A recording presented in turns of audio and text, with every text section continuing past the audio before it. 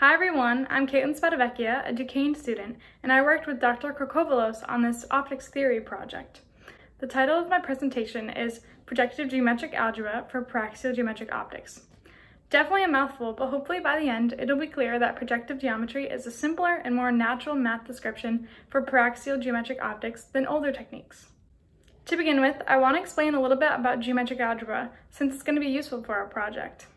Geometric algebra, or GA, is an extension of linear algebra and can be used to unify, simplify, and generalize many areas of math, including Euclidean, non-Euclidean, and projective geometries, which I'll get into a little bit later. To get into some of the details, we are working in the two-dimensional vector space with two perpendicular basis vectors, E1 and E2, and one bivector, which is an area with orientation. So unlike standard vector analysis, where primitives represent points and directions only, in GA, there are additional primitives representing lines, areas, and volumes, and can be extended to any higher dimension by the same token. So with more geometric primitives, more can be generalized and simplified by geometric algebra. Below, there are some important operations of GA, including the inner product, outer product, and geometric product. In this example, there are two vectors, u and v. The inner product takes two vectors and returns a scalar, just like the more familiar dot product, and the only difference is that it can be applied to any higher dimensional primitive. The outer product takes two vectors and returns a bivector, but can also be applied to bigger objects. The cross product is a special case of this.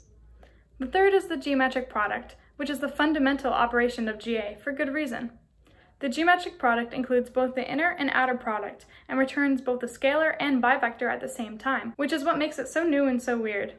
Together, these two measures capture information that is not present in just the inner or outer product alone. Next, I want to introduce the topic of projective geometry.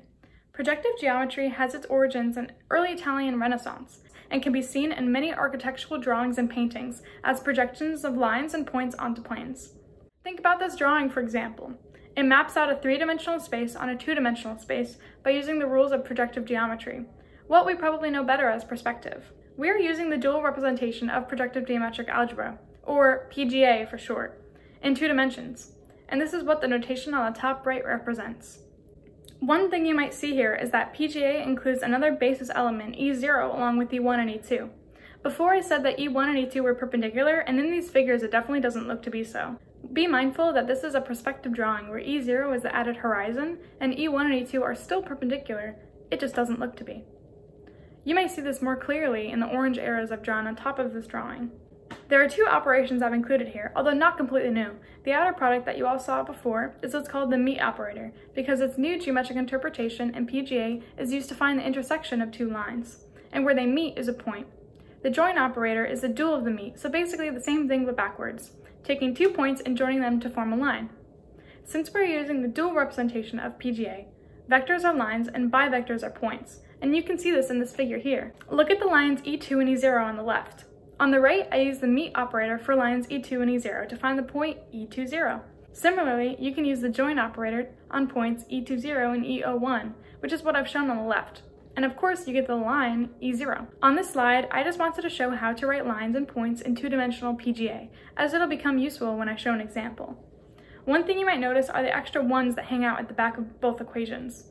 This is because they follow what is called homogeneous coordinates, where the 1 is the added projective plane. Points and lines are defined only up to an arbitrary scalar factor, meaning if we multiply all of the elements in either of these equations by the same number, we get the same geometric object.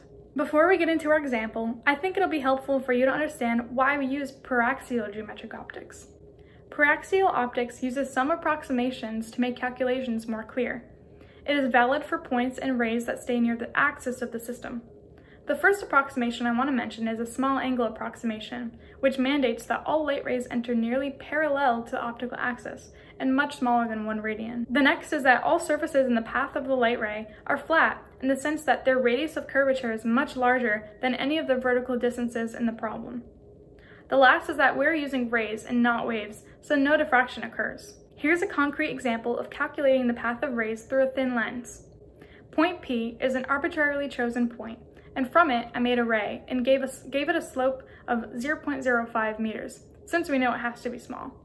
Also, I made the focal length f to be 0.5 meters. We then have to calculate how the ray transforms due to the lens, and here's one way to do that.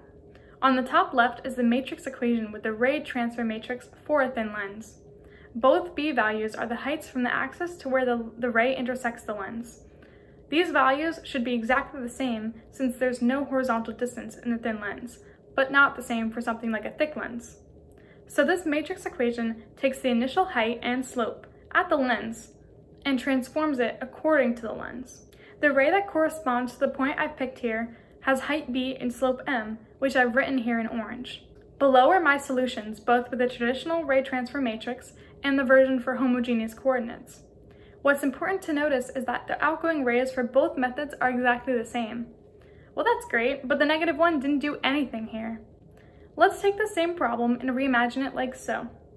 Here's what I did. I defined 3 points, point P, point O, the origin, and point Y, a point above the origin, and I converted them into points in PGA. Next, I joined points P and O to make ray R, and I joined P and Y to form ray S. As you can see, my solutions are boxed here. The next step is calculating outgoing rays R' and S'. We can use some tricks here. The first is that any ray going through the center of a lens does not refract, so R' equals R. The second trick is that we know any ray that is parallel to the axis must go through the back focal point, so we can calculate ray S' by joining point Y and the focal point, point F. The final step is calculating the image point by using the meet operator to find the intersection between rays R' and S'. Now think about how much more difficult this problem would be just with algebra. Luckily for you, I've shown how to do this on the bottom half of the slide. First, I use point slope form to find ray R, which we know is also R'. Next, since we know that ray S is parallel to the axis and exits through the back focal point, we know the slope is -b over f and its height is 0.1. So there we get ray S'. I set them equal to one another and I solve for the intersection. Instead of solving any equations, PGA allows us to use simple multiplication operators to intersect lines and join points. Well, this is even more great, but we found a better way, and we did it by using the outer morphism property of geometric algebra. So let me explain what this is about. We have what is called the linear operator, and this transforms vectors linearly, so preserving scalar multiplication and addition. The outer morphism of a linear operator extends this from vectors to any other type of primitive, so area, volume, whatever. Here's an example for the same thin lens problem, but this time using a point instead of a ray. On the left, we are extending the ray transfer matrix M to the bivector basis by applying the outer morphism property to each of the 3 basis bivectors. The results can be represented as the columns of the matrix MB in the bivector basis. The bivector version of any ray transfer matrix comes out this way. And that's exactly what I did here for the thin lens ray transfer matrix. I just reordered it so that the elements matched up. And once again, we got the same answers, but only had to do one matrix multiplication rather than calculating 2 rays and solving for their intersection. So basically, we turned an object point into an image point directly by using one matrix multiplication. And the applications don't just stop at a thin lens.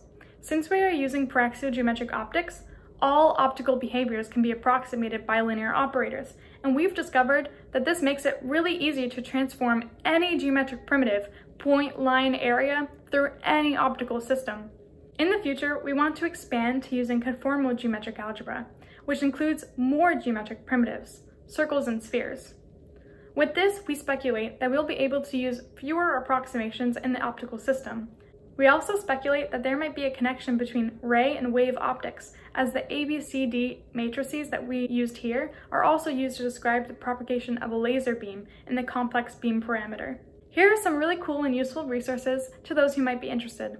Also, a big thanks to the Bear School for funding this research. Thank you!